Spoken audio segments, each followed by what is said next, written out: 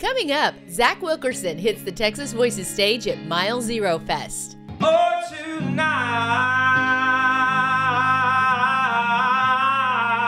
oh. It's such a long and rewarding road, you know. I think if you walk it the right way, it can be such a long and rewarding road. Yeah. More on his new album, Mud, and the inspiration behind it. Plus, shipwrecked but not lost. But you found your happy place. Definitely. How Key West musician Turner Harrison found his sound and his community. And later, 'Cause I just can't let a good thing get away. making it Key Western, Clay Hollis hits the coolest surf shop on the island. Nobody's gonna give it to you, and I've known that for a long time, so you gotta go down and knock all the doors down yourself. Yeah. So that's what we're doing. Texas Voices features the artists, musicians, and creatives of our great state next.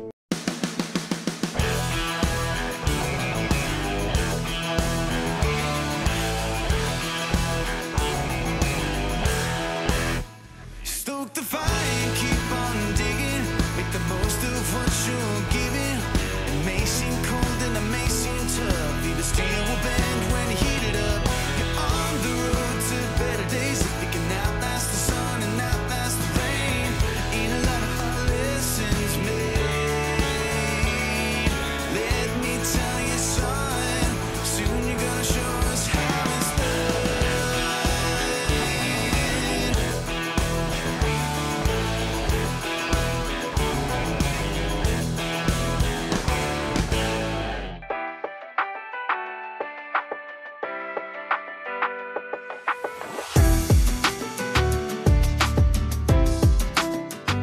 Welcome to the beautiful Ibis Bay Beach Resort in sunny Key West, Florida. I'm Lindsay Lippman.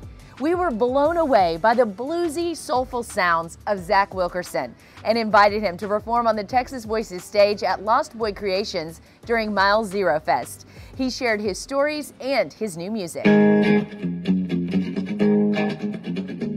Soul, rock, and blues.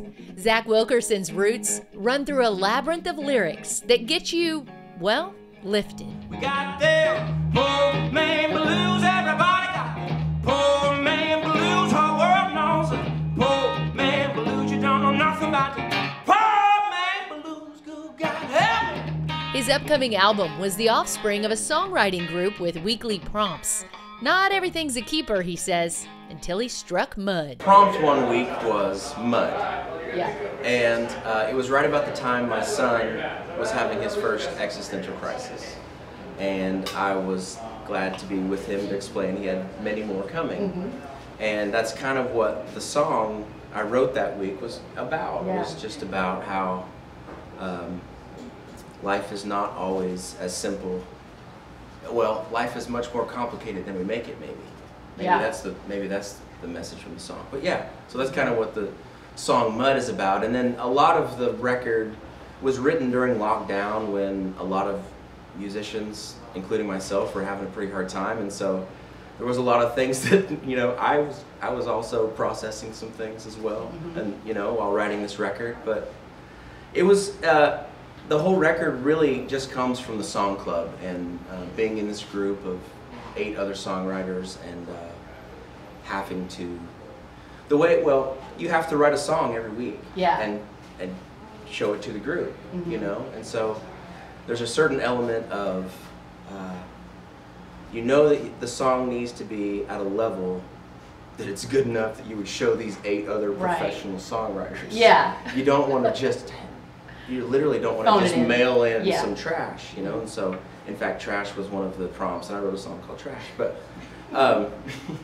anyway, the group was great because you had these other writers who were constantly keeping you accountable every week to keep producing something new. So we got a lot of songs out of it, and I'm still writing Yeah. songs. In fact, I'm still in the club, and I finished my song about 8:30 this morning. Yeah. Because I knew I had a day full of stuff today. Love me like you're losing me. His voice is the kind that makes you put the phone down and feel the vibration, something he honed in Amarillo. Peepaw and Meemaw would go out to the Eastridge Bowling Alley in Amarillo, Texas. Uh-huh. and there was a jam out there every Wednesday morning. Yeah. And just all these old guys and gals would go out there. You know, we'd have about half a dozen guitars, but there was a drummer and a bass player and a piano player and a couple fiddle players and steel, and people played mandolin and stuff like that, and people would just go around the circle and sing a song, right? And then invariably what would happen is everyone would sing a song, but while they were singing, everybody in the whole room obviously was playing along with them. So it was, you know, we played a lot of old country songs, a lot of traditionals, you know. Most of the guys in the group were hardcore Bob Wills fans, and so it was mostly Texas swing. Yeah. Right.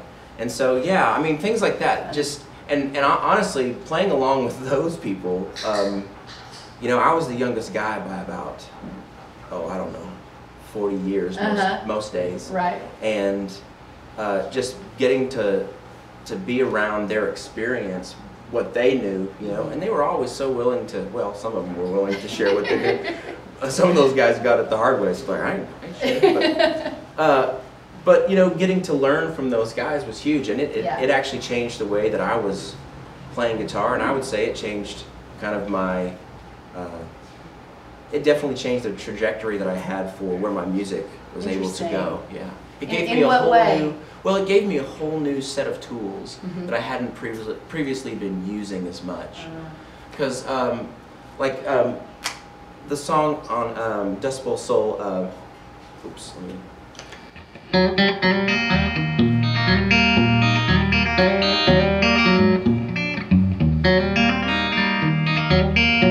That walking bass, that thing right there, that's called Travis picking, right? Or Chet Atkins was also a master of, like, he would play a bass, but he'd also play.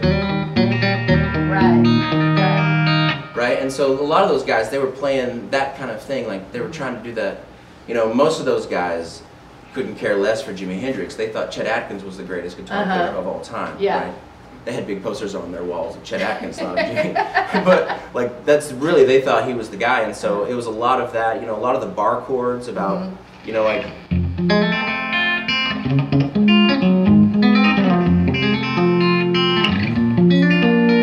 Just going all the way up the neck, you know, and just a lot of that I picked up from those guys. Just learned, really, just watching them play circles around me, you know what I mean? And then just trying to pick up what I could and what they would give me. Did you ever get stuck down in the mud, down in the crud, feeling like a dud, feeling like you rode the roughest rut they ever dug? Sometimes you get stuck down in the mud. A songwriter's songwriter and a musician's musician. I think if you walk it the right way, it can be such a long and rewarding road. Did you ever think the things you thought you knew were nothing new? Sometimes you fall so far you thought you flew. Here's Zac perform right after the break. The food, the fun, the sun. Texas Voices gives Ibis Bay Beach Resort 2 claws up. There's nothing else like it on the island. Adventure awaits, or take it easy, but step out of the ordinary and into a memory you'll have for a lifetime. Go to ibisbayresort.com to book today and tell them Texas Voices sent you. Let's hear it for Zac Wilkerson, everybody. I'm going to start off with the song I wrote with my friend Courtney Patton.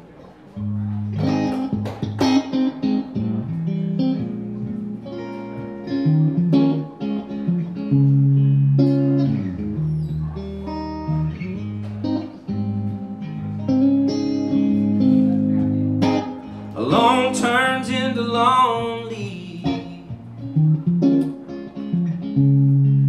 if you're alone for very long. Oh, and lonely will kill you slowly if you're lonely and you stay all on your own. What's the use in being lonely? Baby, just give up the fight. All you gotta do is hold me. We'll be lonely together tonight. Oh, let's be lonely together tonight. Well, the dark brings out your demons, and the silence will stir your soul. You look forever for some kind of healing. Ain't no use in finding it alone. What's the use in being lonely? Baby, just give up the fight. All you gotta do is hold me. We'll be lonely together tonight. Oh, let's be lonely together tonight.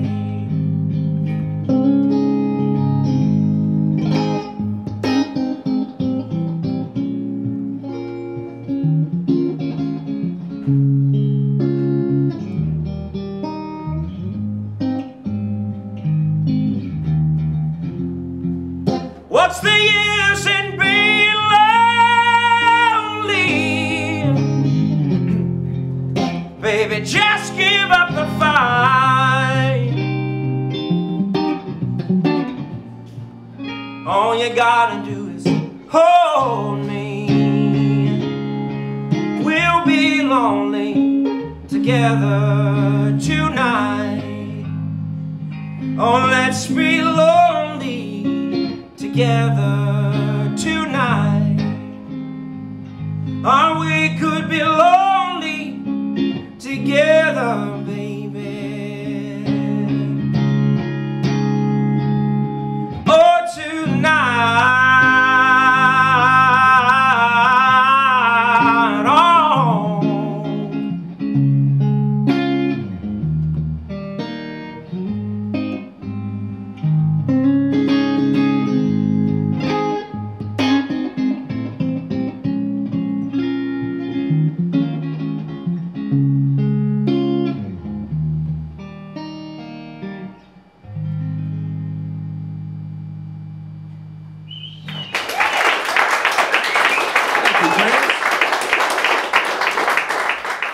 Still ahead, musician Turner Harrison sits down in his brand new studio at Lost Boy Creations to tell the tale of the shipwreck that brought him here.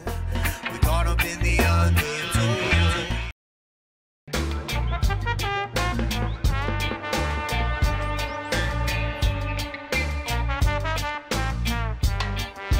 Turner Harrison has traveled the world, but he calls Key West home, and he's building a community of artists at Lost Boy Creations.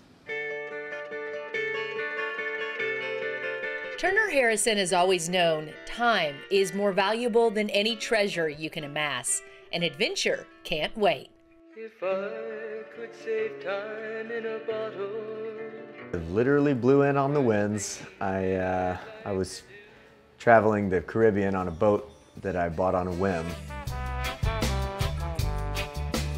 Got shipwrecked for a few months in Cuba. Needed repairs, so got back to Key West a few months later and never been here before. I literally anchored out wherever I saw other boats anchored, which was next to Wisteria Island, and dinghied in, left my dinghy on the Half Shell Raw Bar. It's a restaurant, and it got towed. Oh no. And I didn't have enough money to get it out of, I didn't have enough money to get it out of the pound.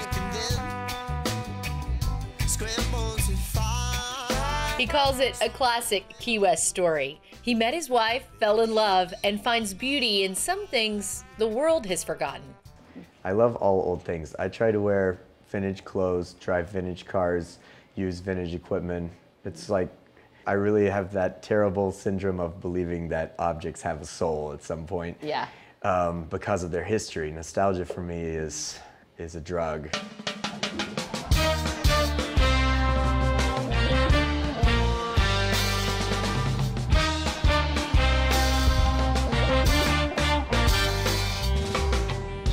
Music is at the center of that universe, not the kind that you find inside the lines of a cookie cutter.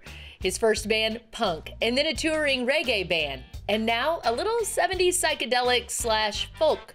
But his roots date back to the Opry in Nashville. I grew up around a lot of country music and bluegrass. That was the family was into that stuff. But my parents specifically weren't. I would say they were into Motown a lot more and folk too, like 70s folk. And that's my era. I just live in the early 70s, late 60s, early 70s. A father-son moment set him on a course to continue pursuing life to the fullest. Even what could have been a misstep set him on a path of purpose. My father passed away the week before I moved to France. He supported that that's what I wanted to do. And you know, I dropped out of high school. I was really, we were butting heads. I was an angsty teenager. And I had a punk band to boot, you know? Yeah. He said, like, you should do it, that's what you want to do. And it was hard for me to go because he had just passed away, and emotionally I wasn't ready to go at all. And I just said, like, I don't want to go, but my mom said, you should, you know, you should. You've made this commitment, you should go try it out.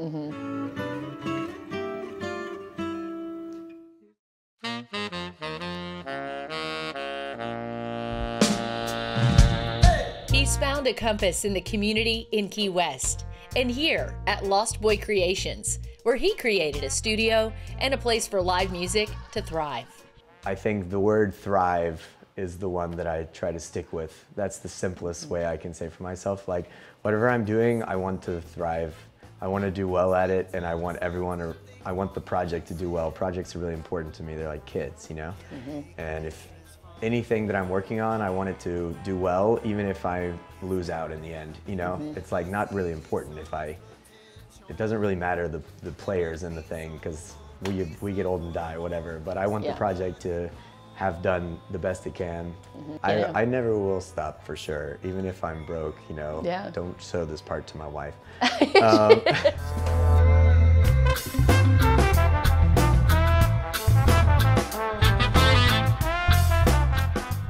Coming up, Texan Clay Hollis brings country to the Keys. Stay tuned.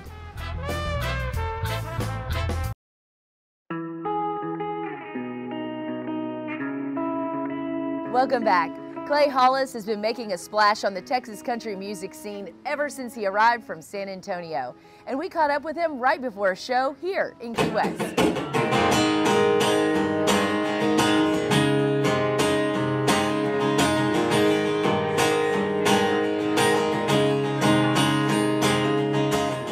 There's enough room in this industry for everyone to be successful, and it's, you know, you have to do yourself, you have to be you, and that's what I think I'm trying to do, still trying to find myself still, like in my writing, in my music, and just trying to connect with an audience.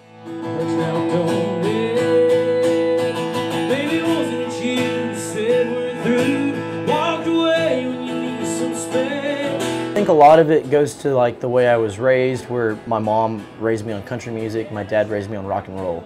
So I blend those two together, and that's kind of what you get. And it's a more edgier, rockin', modern country sound.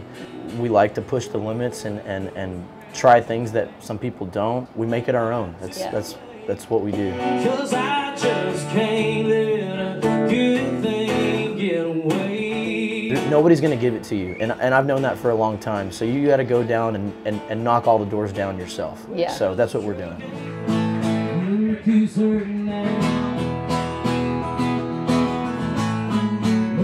For my debut single, Look Who's Hurtin' Now, to come out in 2017 and go top 10 as a debut artist was crazy. Really made me feel good, and it's been an incredible ride since then. When I can connect with it myself, and the fans are connecting through it, and the band loves to play it, and it's really fun music. It's upbeat. It's just in-your-face country music. It's the Clay Hollis brand. I don't really know how else to say it. I love that.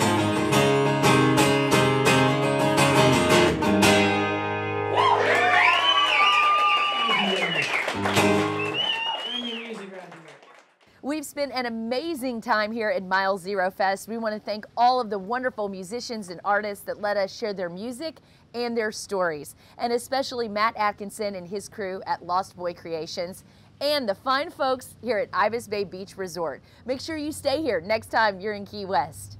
Check us out at TexasVoicesShow.com, on social media, and you can watch full episodes on YouTube. We'll see you next time. 1,000 miles apart.